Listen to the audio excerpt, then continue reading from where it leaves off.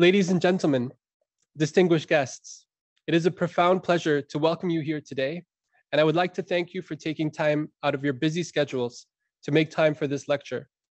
I would also like to acknowledge the constant and steadfast support of our partner institutions, the University of Central Asia and the CXO Global Forum. The topic that Dr. Irene Glendinning has offered to share her knowledge on is one that is affecting higher education institutions all across the world. Indeed, the rapid pace of technological advancement and diffusion hints at an increasingly borderless world when it comes to innovation and the need for perhaps a global response to the benefits and challenges that innovation brings. It is why her thoughts and reflections will be so critical for us to listen to. But I do not want to get ahead of myself. It is incumbent upon me to express my deep gratitude to Professor Stephen Lyon, AKU's inaugural Dean for the Faculty of Arts and Sciences, who has offered the strongest support in realizing this lecture and event, and for his willingness to host us all. Professor Lyon will be introducing our distinguished speaker, but I would first like to introduce him and invite him to share a few thoughts or reflections of his own. For those of you that do not have the privilege of knowing him as well as I do, Stephen Lyon is the inaugural Dean of the Faculty of Arts and Sciences and Professor of Anthropology at Aga Khan University. He has carried out research in rural and urban Pakistan over more than 25 years and is the author of numerous books and articles on kinship, social control, politics, resource management, and belief systems. He has worked closely with development agencies in Pakistan and the United Kingdom to support practitioners in applying the most reliable and effective academic research to enrich and improve the lives of vulnerable peoples. He is also, and this is often a surprise to many, a pioneer in the use of computational methods in the social sciences and is the editor-in-chief of Social Science Computer Review. Professor Lyon.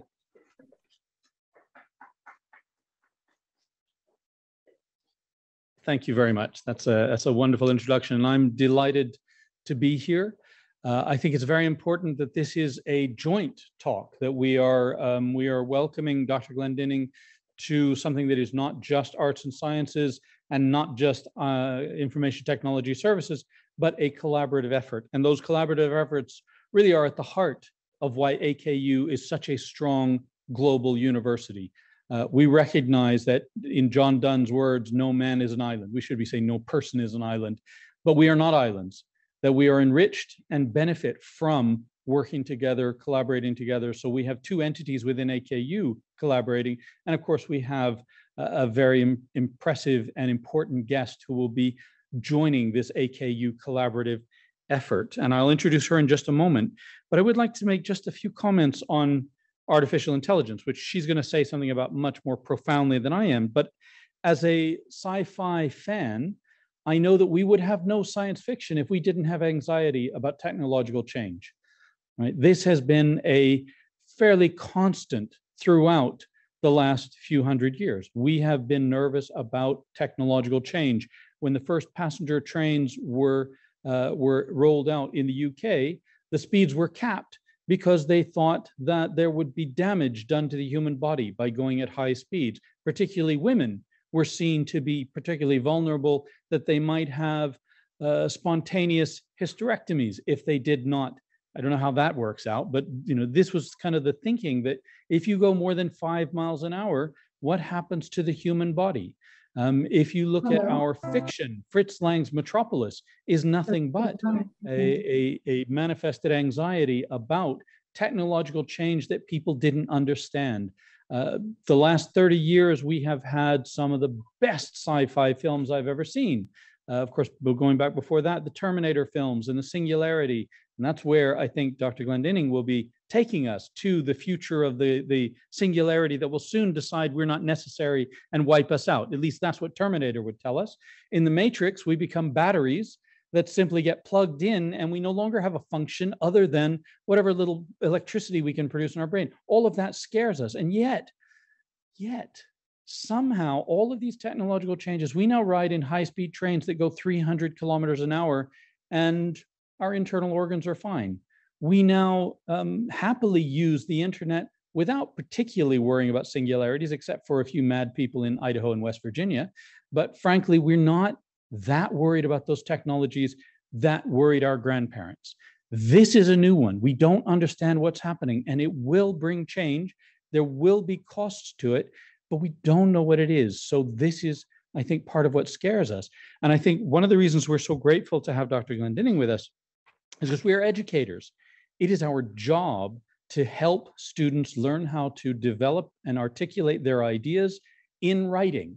So if we now have artificial intelligence tools that can write better than our 18-year-old first-year students, why on earth would our 18-year-old first-year students waste the time when they can just go to ChatGPT and say, oh, that pest Steve Lyon wants me to write 2,000 words on this topic. Please do it for me. ChatGPT does it in a matter of 2 minutes.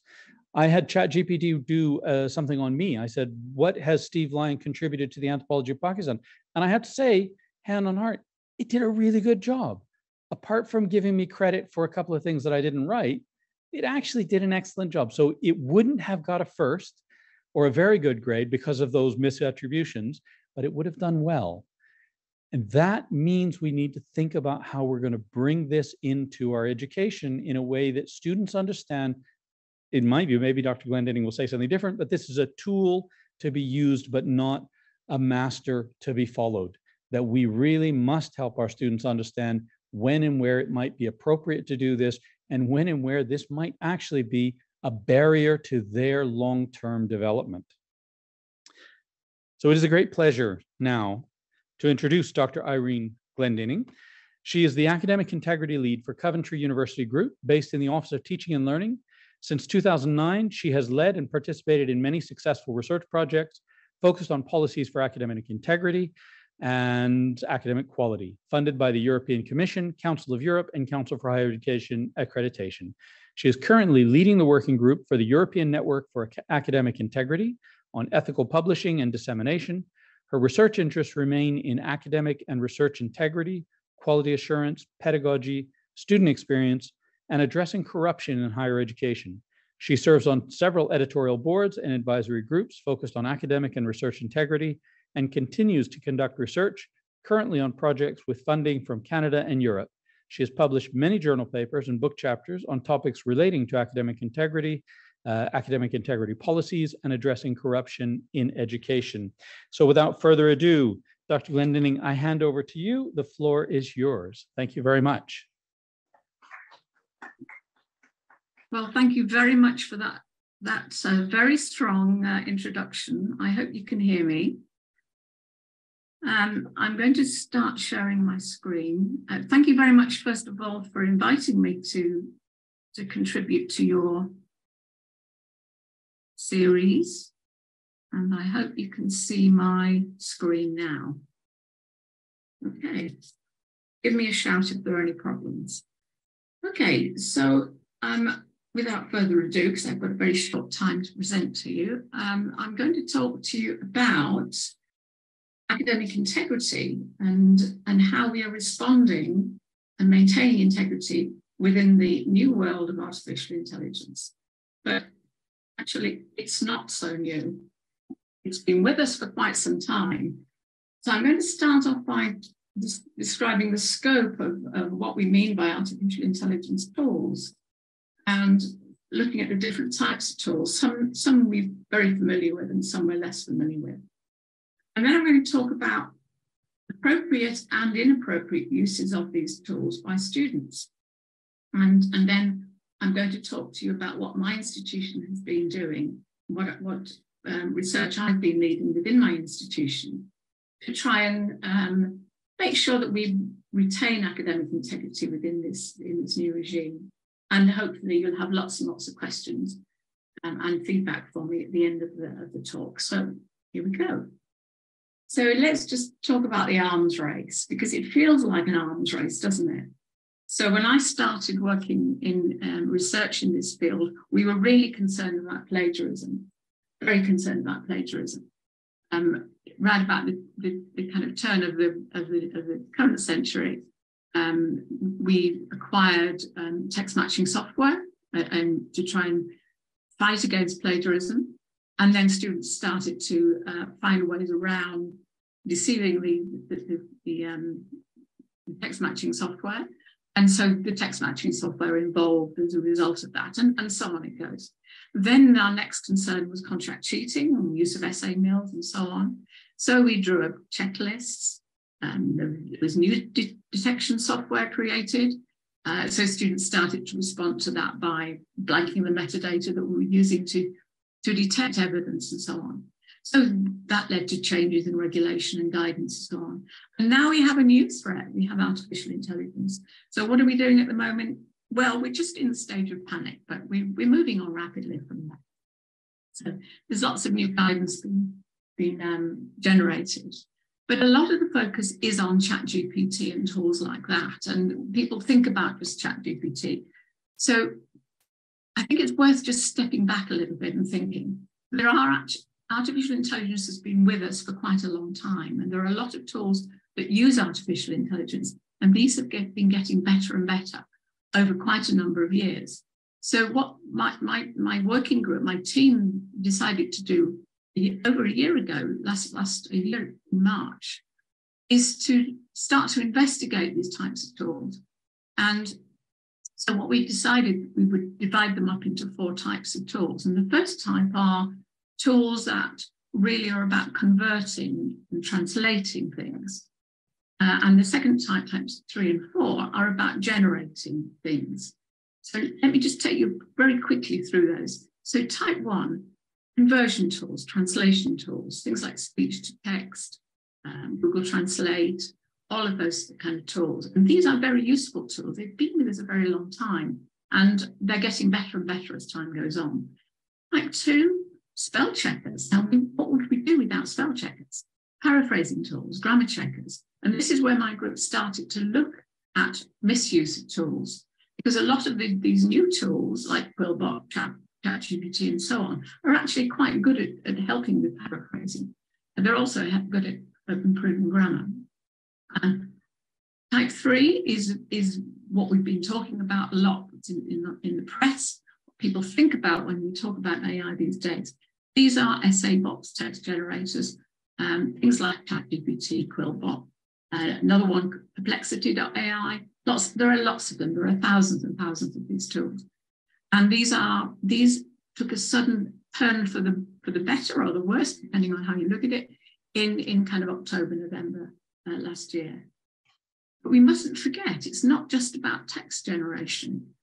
There are artificial intelligence tools that can generate almost any type of artifact that we ask the student to do in the course of their academic work. So programming code, graphics, artworks, solving math problems, creating music, just lots and lots more. And there are lots of tools that can do this and do this quite well. So when we think about artificial intelligence tools, don't just think about ChatGPT, think about the full range of tools. I want to just take you through just a few slides that just look at each of these tools in turn and look at what we mean by appropriate uses and inappropriate uses of these tools. So appropriate uses of type 1 tools, converting from one medium to another by students with disabilities. So a student who doesn't have very good hearing can convert from a spoken medium into a written medium, for example, and so on. And we wouldn't want to take that facility away from them. It's actually a very useful tool. It's very useful for the students who are learning another language, for supporting their academic writing, also supporting their reading and their comprehension, and so on. And those are really appropriate uses for these tools. We wouldn't want to restrict those.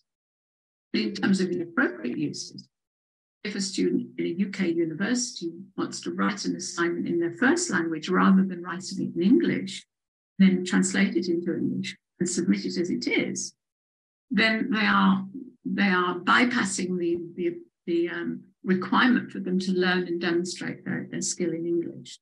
Because that's what their degree says the skill that they have. Copy paragraphs from another language, translate it into English and submit. So you can see that these would be inappropriate uses within a UK context. Students also use translation tools and paraphrasing tools to convert their work and to hide plagiarism. And that is also a misuse. because really what they should be doing is not to plagiarize in the first place. Very simply asking your Google Assistant or Alexa to help you to solve your exam question in real time. And students have been doing this when they've been, particularly during the lockdown and during the online world. So there are lots of inappropriate uses as well as appropriate uses of these tools. It's important that students are aware of what is appropriate and what is inappropriate. So even the type 1 tools that we are quite familiar with can have inappropriate uses. So in terms of type 2, spell checkers. Now, we would not want to put in restrictions, and we couldn't put restrictions on use of spell checkers. Grammar checkers are also very good for helping us to make our writing readable. And so if they're used appropriately, we're very happy for students to use those for their assessed work. Also, paraphrasing can be useful as well, but people can misuse these tools. So they're particularly good for aiding people with special needs and to help to improve everyone with their writing and grammar. But again, they can be used to hide plagiarism and to spin words to make sure that plagiarism is by the text matching software. So clearly, there are uses and misuses of these tools. Essay bots. Well, we're coming up with some really innovative uses of essay bots, of tools like ChatGPT, and we wouldn't want to stop students. Indeed, we couldn't stop students from using these tools. We want actually to teach students to use these tools in an ethical way, because they will inevitably be using these tools when they get out into the workplace. So they can certainly, we can set assignments up where the students can use these tools. They can use them to get ideas, perhaps for a literature review, to get material as a starting point. But they can also use these tools to answer exam questions in real time, or adding paragraphs of text to their assignment, or for generating the content of a whole assignment with no changes. And these are the activities that we need to talk to students about and persuade them it is not appropriate to do this. So in terms of type 4, these are tools that generate non-text artifacts. So again, these can give students inspiration to get them started. They can be used if a student has asked a student to use one of these tools as part of an assignment, and perhaps to critique the outputs that have come from these tools. But students should always acknowledge any of these tools that they've been using, and also to keep drafts to show what is their own work and what they have used the artificial intelligence to help them with. An inappropriate use would be to just hand in the output from one of these tools as if it was their own work, whether with minor changes or unchanged. So it's important that students are aware of that and that we can communicate with students about that. So let's just think very deeply then about why we have to assess students and what assessment is all about. So if I had a little bit more time, I would be interested in hearing your thoughts on this. So here are my thoughts. So assessment should be part of learning and development. It should be integrated with the learning process so that students can then apply the learning to create new things and to learn new skills. It's used for applying those knowledge and skills that have been learned and showing and demonstrating what students have learned and what attainment they have achieved. It's used for evaluating the learning and the understanding and the achievement of students. It's very important that it achieves that aim. But it's also used for providing constructive feedback on what students have got right, or what is good, and on how they can improve. It's used for praising, encouraging, and also for rewarding excellent work. And it's used for the student to demonstrate what they have achieved and to show what they're capable of. So that's a very important part of assessment. And clearly, it contributes to the qualification or the grade of the student. And therefore, it's important that we only assess what students have done themselves and their learning, rather than learning that's been contributed by someone else. So it's important that we can define the difference between what students have done and what help they've had in any way. So why do we need to be cautious about students using the outputs from AI tools? First of all, we know, and we just had an example before, that these tools are not necessarily very accurate. There are various reasons why they're not very accurate, but sometimes they do invent things.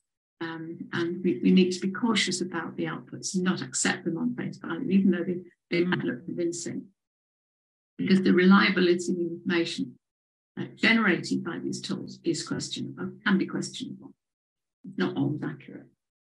It's really important that the AIs don't replace the student's own potential for learning, because they're at university, in school and college, in order to learn, in order to gain new skills and gain new knowledge. And the AI outputs mustn't replace the student's own learning and development as well. We need to evaluate students' own learning and development, and it's the student's own learning that we need to assess so that we can tell whether or not they're where they should be, and to see whether they need any more help. If the students misuse these AI tools in the ways that I've described or in other different ways, then this could lead to them gaining qualifications that they don't deserve or they haven't earned. And clearly, if they misuse these tools, then they could face allegations of academic breaches, and they could be penalised as a result of that. That is also very costly for the universities to be able to deal with those, and for the students as well, in terms of their progression and their ability to graduate. So where we have to apply sanctions, we need to think about why we apply sanctions, as well as what those sanctions are. So we need to apply sanctions to deter students from misusing tools like this and doing other things that we see as malpractice and misconduct. We need to apply sanctions to identify and provide the missing skills and knowledge. So a sanction isn't necessarily a negative thing, it can be a positive thing. Because if we see that a student doesn't understand something very well, then we need to provide them with those extra skills, that extra knowledge. Correcting inappropriate conduct. So our sanctions always include training for the student on what they've got wrong, to make sure they don't do it again, to educate them and support them, make sure they don't have any reason why they need to make mistakes again at the same time. But clearly, there's also the standards of the university and the quality of the qualifications that the university is responsible for need to be upheld, and therefore we need to address any misuse of assessment. Also, for maintaining fairness and proportionality in terms of grades for what students have done themselves and being honest students against the dishonest students, but proportionality in terms of we don't overreact to the students who have abused their opportunities for cheating. But ensuring that the student grades reflect their genuine learning and their genuine achievement, and that we don't give a qualification that the student hasn't earned. And clearly there is an element of punishment and justice in there, but in my institution's strategy, that is the least of our concerns. It's very much more about educating the student, and that's how we like to focus our sanctions. And that this is in a recent publication that I've produced with a colleague, which is at the end. In terms of what my institution has been doing about this, we identified there was a problem way back in March 22, so over a year ago. And so I established, from my steering group, I established a working group with a broad membership consisting of students and members of staff from right across it's a big university, and across the university group, with representatives from all different types of people. And so what we were trying to do is to find out more about artificial intelligence tools. And what we did was we invited various speakers to come and talk to us, and we tried the tools, we demonstrated the tools to each other. We then started a consultation with various colleagues across the university to find out their views. And our aim is to generate guidance for staff and students and make changes to regulation. So that's where we started from. But that was over a year ago. And of course, a lot has happened within that last year. As you can imagine, things have changed a lot. So in September, I put 2 new definitions of academic misconduct within our regulations. So the first one, I've actually modified it slightly because we are going to change it a little bit. So I just read this to you. So there are actually 20 items within this list of what we mean by academic misconduct. There's also a list of research misconduct types as well. I'm just sharing these 2 with you. Using technological aids and artificial intelligence, including translation software, paraphrasing tools, etc., to generate artifacts without specific authorization and acknowledgement of the use of the tool. So that went in there in September 22, or at the start of our academic year. So that misuse of that, abuse of that would constitute academic misconduct. And then number 13 here, where an assignment is required to be written in English, writing it in a language other than English, then using translation software or assistance from a third party to convert it into English would also constitute ethical or academic misconduct. So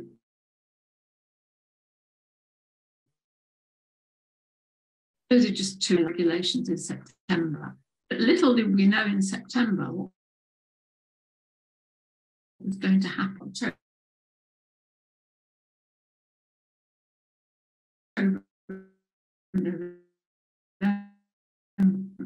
When we consider what actually the university permits students to use different types of tools, and we're looking at types 1, 2, 3, 4. In what context should these tools or some of its features be banned from use by students? What can we do to disrupt or restrict inappropriate student use of these tools? And how can we detect when a student is using them? So those are the 4 things we were looking at when we talked to our colleagues for the focus group. And sorry, I'm missing. So here are a very brief summary of what we've found so far. Well, we clearly, as everyone realizes, we know we can't ban these tools. They're everywhere. They're useful as well. So instead, we're looking for opportunities where we can use them appropriately and we can use them ethically. But we definitely need guidance for both staff and students on how to use these tools in an ethical way and what would be inappropriate and what would be appropriate use. There is urgent need for communication with staff and students. And actually, we have some interim guidance that we're putting out to all our colleagues this week. The types of guidance, what we see as really scenarios on whether or not students should use these types of tools in this way, much more detailed than I've shared with you today. But what we found is that awareness among the staff and the students is mixed, and some people are very scared and some people are very confident and some people are very confused. So what we also discovered is that quite a few other teams within the university, because it's a big university, had already started to do some research and development and do some investigate, particularly things like the artificial intelligence detection tools. But we came across a lot of differences in the viewpoints on whether or not we should allow students to use them and when. So that's an interesting one that we need to kind of face in the longer term. Also, we need to consider students and staff that have special learning needs in any kind of restrictions that we put in place. But the main thing that's coming out is that we really need to look at assessment design, how we design assessment, and it's very similar to what we need to do to address the kind of contract cheating use of essay mill, very similar. But also we looked at different possibilities for how we could detect and the kinds of characteristics that show if there are students misuse the tool. So in terms of detection, we've already detected quite a lot of cases of misuse of artificial intelligence within our university. And some of those cases we've managed to generate enough evidence to prove those cases. So that takes a lot of time, and we'd rather be much more careful about the communications that we have with students to advise them what they're allowed to do and what they're not allowed to do. I have produced a checklist of characteristics. I'm not sure how long some of those features will apply, given the rate of improvements in these tools. The artificial intelligence software detection tools, as you're aware, probably there are quite a lot of them out there, and quite a lot of them are free. But the AI tools themselves can be used to check. The results are not totally reliable. And what we're telling colleagues is that they can be used for deciding whether to pursue a case, but the outputs from these detection tools are not reliable enough to use as evidence, because there are a lot of false positives coming out of these tools. In terms of my own institution, we have access to turn it in. We refuse to have the AI detection tool implemented in our institution, but we now have controlled access to it, and we are just about to start an evaluation of the tool, and then we'll decide whether or not we want to use it and how. We didn't want unrestricted access to the detector until we had a chance to look at it. What we're saying to staff is, if suspicions of misuse of AI arise within the institution, then we should follow the same procedures, very similar procedures as we currently have for contract cheating cases. Indeed, what we do is we ask the student to come to a viva. We interview the student in terms of an extra assessment process, check whether they understand what we've submitted, check some details of the process of writing, and to gather evidence that we can then take to an academic conduct case if we find there is a case to answer. And that seems to be working. Because it's actually quite difficult to detect cases. So I won't go through all of this, and I'm quite happy to share this PowerPoint with anyone who would like a copy. So this is my checklist at the moment. A lot of things we're very, very aware of. Lack of critical thinking, largely factual content, but that is getting better. Repetition of content, and that particularly comes out if you ask the AI to generate something extremely specific, and perhaps very localized, because it doesn't have a lot of material on that topic. And that's where assessment design comes in. Inaccuracies in completely made up facts are quite a common trait. References can be irrelevant, unavailable, old, completely fabricated. Some genuine ones, and that's getting better at doing that. But sometimes the citations don't actually fit what the reference is about. Sometimes the content is generic off the point. Again, that's getting better over time. In terms of vocabulary and spelling, whether it's US spelling or UK spelling in terms of English, sentence length is one of the features that people are saying is it's kind of common, very kind of routine, similar sentence length, and no kind of short and long sentences as a normal human person would write. But understanding the student is important. Sometimes the grammar is just too good for a student's work. That doesn't mean we don't get students who good grammar, but it might be a characteristic. If you know the student, could the student have written this? Is the content too advanced for the student? Could it have been translated? And one way to check that is to check the language within the references for clues.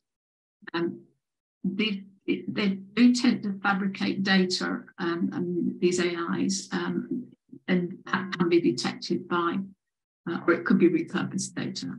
Strange synonyms, but again, those are getting better. But all of these things could be a sign of contract cheating. And we know that essay mills and ghostwriters make use of these tools rather than human writers these days. So it could be a combination of the two. So I hope that helps, but there's quite a lot in there. So in terms of staff guidance, what we're saying to staff is that they should be, for each assignment, it may be possible to have general guidance across the university, which is what we're aiming for, but that will be very generic. The course-wide guidance should be very discipline-specific or course-specific, but each assignment should, the module leader, the person responsible for dealing with that, for managing that module, should make clear to students what types of tools they're allowed to use, what they're allowed to use them for, why they may not use certain tools, and why it would be inappropriate.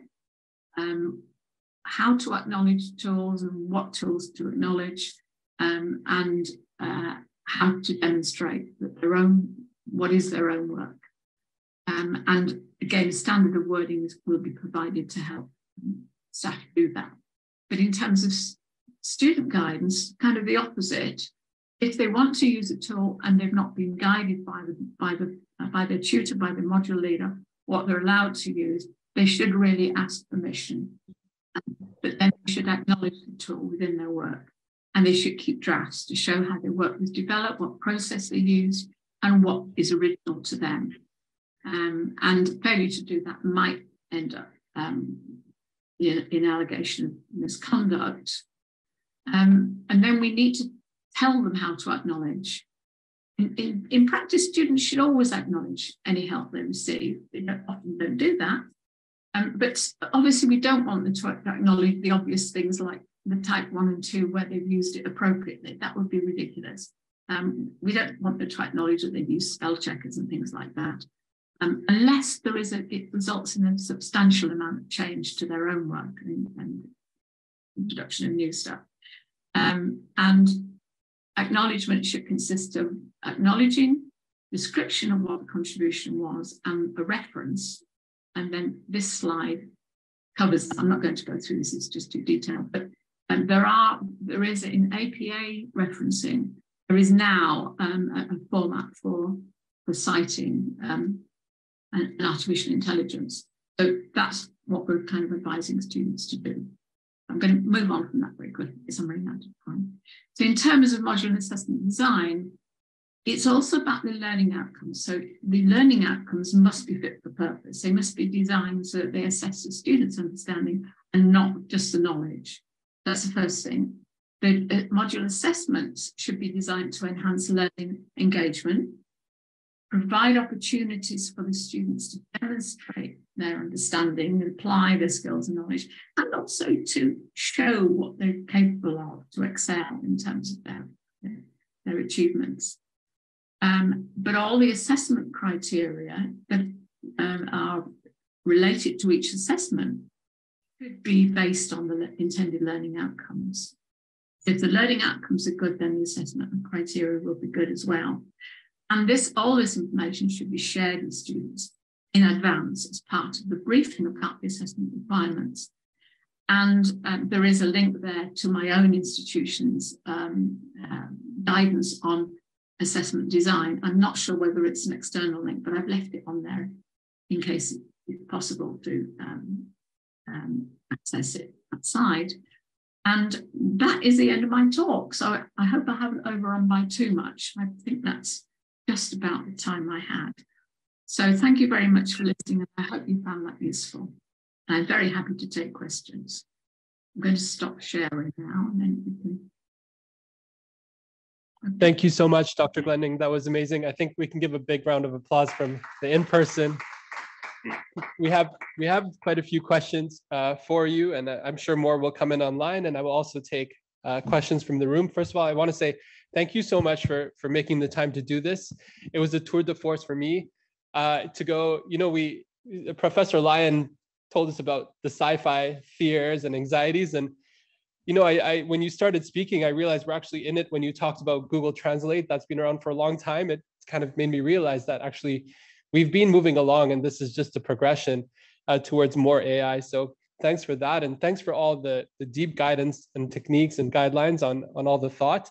I know AKU as well, we are working and have a committee also trying to address this, and the same as the University of Coventry. So it's really interesting to see. I had one question. When we look back about plagiarism and contract cheating, in the UK, it's sort of established now. A lot of the universities have the same guidelines, are aligned, are using the same softwares, I think. And it seems like with AI, a lot of universities are individually trying to tackle solutions. Do you see room for sort of national consensus or international consensus coming up in this area? Or do you think that'll be quite a bit of a challenge to do at this time? I think it's already emerging in terms of AI. And even within the UK, there are differences between institutions, not necessarily in how we're dealing with the cases that are coming up in terms of misconduct, I think quite similar approaches are being adopted by different UK universities, but there are differences in the sanctions. And I mean, for example, some institution immediately throws the students out if they're found to be contract cheating using essay mills. They will just expel them immediately. Whereas my institution will try to re-educate the student. So there are differences there. But I think there is, it would be good if we could all have a very similar approach to these things, and then students would know where they stand.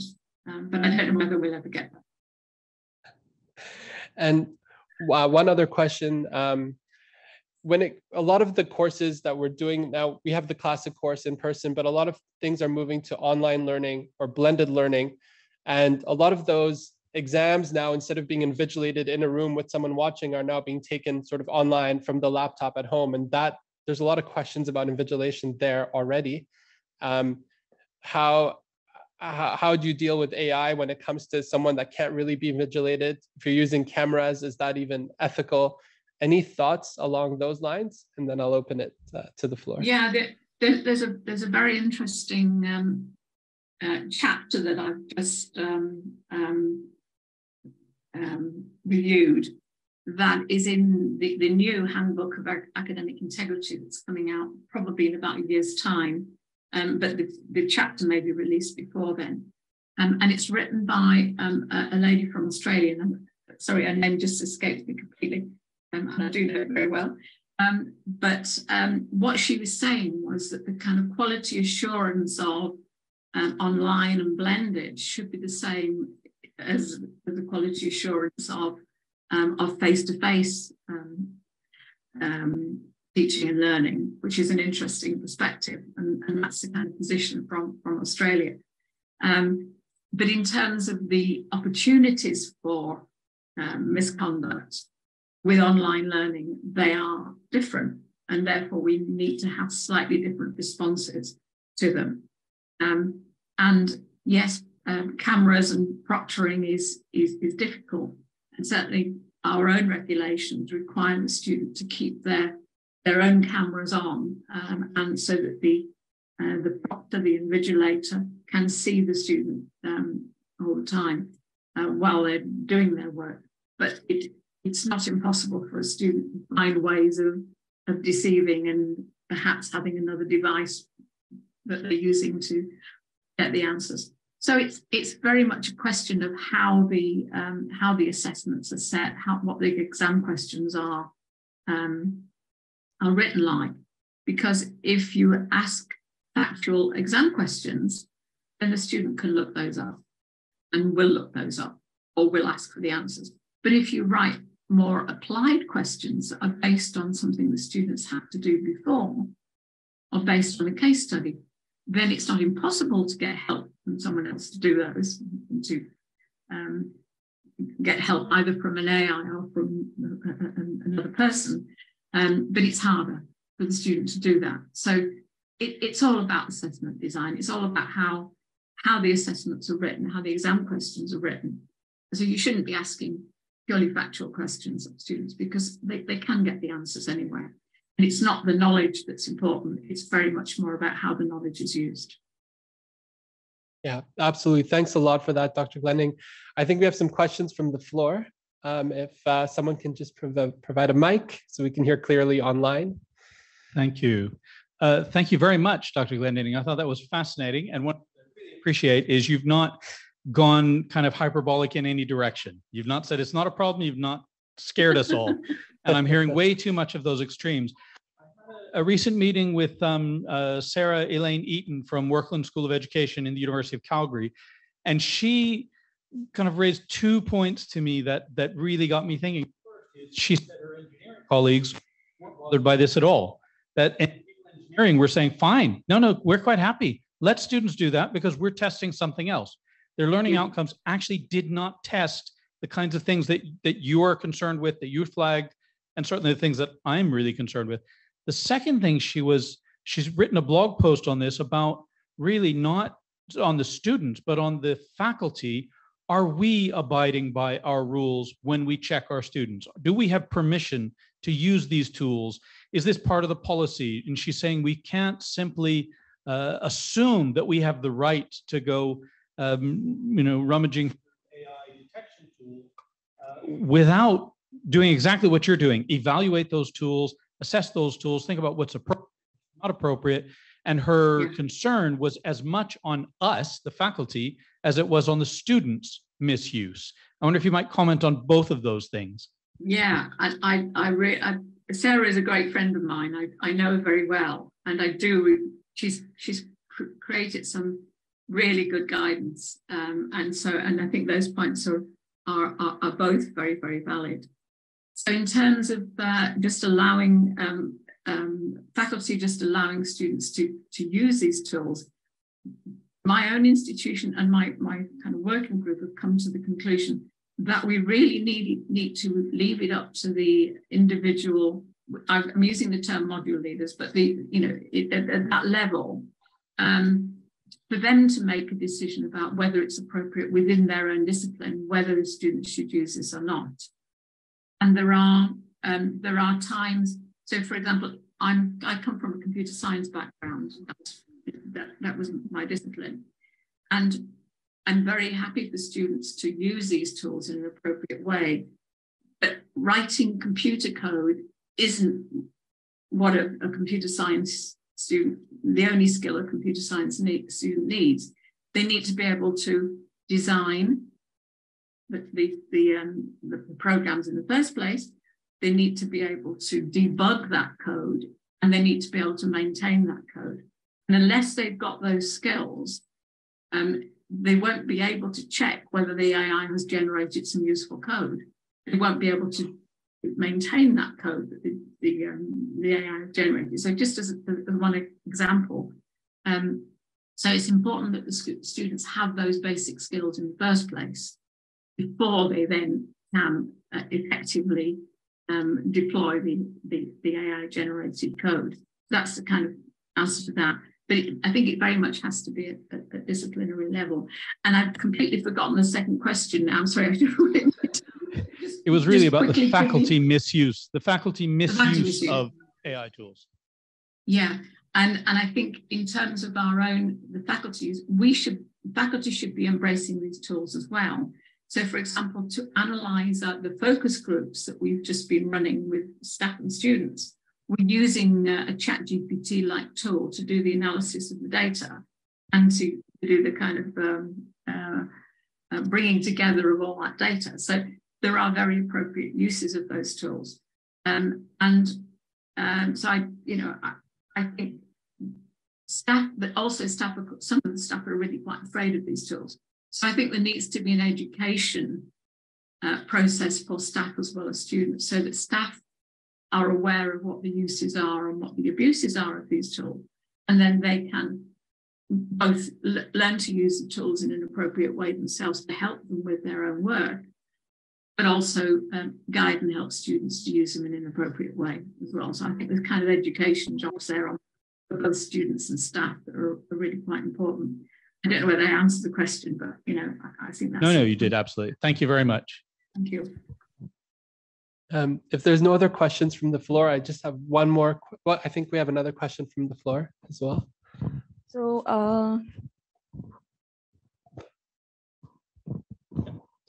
okay, so going with tool to be used and master not to be followed, I would like to ask a question that is it considered plagiarism or academic misconduct to include ChatGPT or other language, AI-based language model, or utilize it as a research assistant in research papers, given that it provides assistance and information during the research process?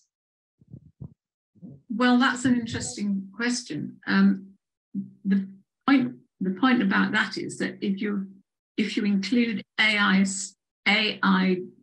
generated outputs within a research paper, first of all, you need to declare that you've done that and declare which bits are included. And I know already some people have done that. And some of the publishing companies have said that they won't allow that. Certainly they won't allow an AI to be named as an author, but you should at least acknowledge the fact you've done that. but also you need to check and take responsibility. The author themselves, who is the actual author of the paper, needs to take responsibility for any of the content that goes in there, whether they wrote it themselves or not, because the AI does not have any responsibility. So therefore, the accuracy of that information should be very carefully checked. Also with things like bias, because we know that the AIs are not necessarily factually correct, and they're not necessarily politically correct either all the time. So I don't see any reason for not including, for kind of banning it, but it needs to be very, very transparent where that's been done. And also the reasons for doing it need to be very clear. Great. I think we have another question or two.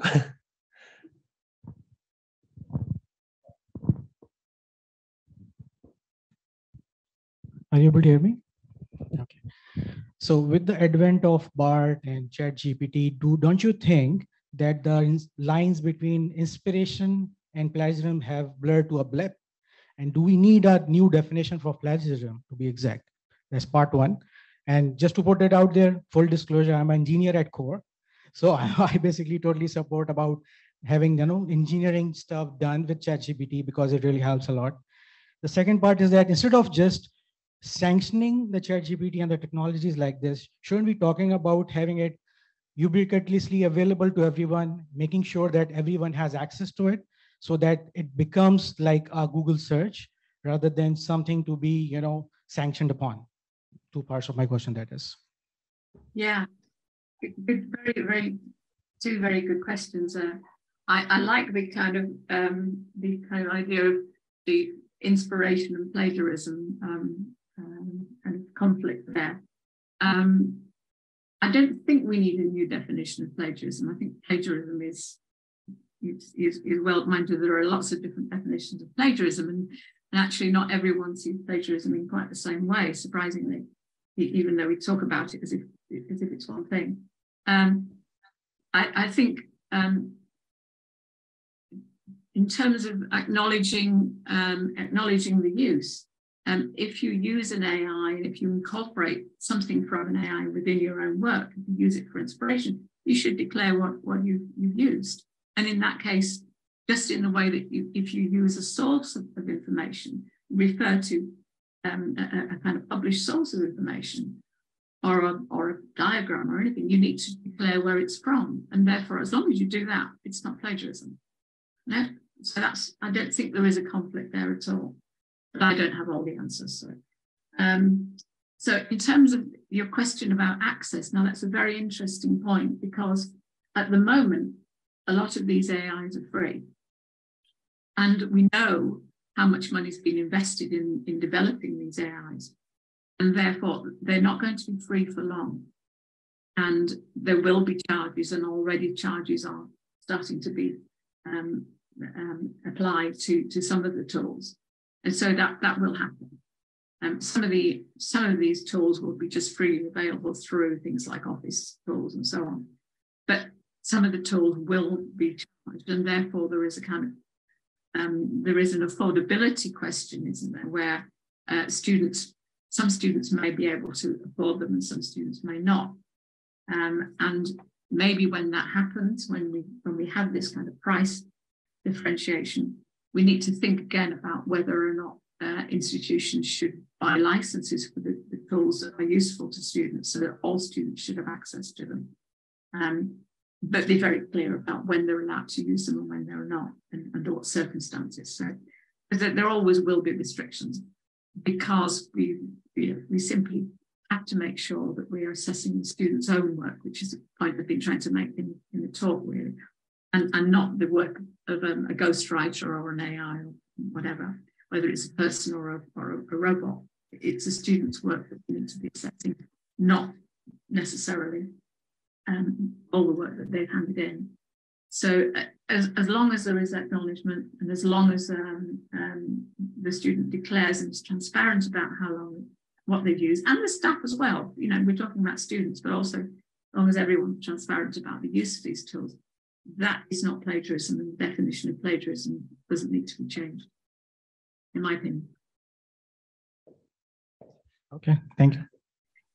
Okay, we have time for one last question because I'm being cognizant of time. So please go ahead. Hello. So my question is, do you think in the very near future, text-based AI will improve so much that it'll be able to perfectly emulate, human output?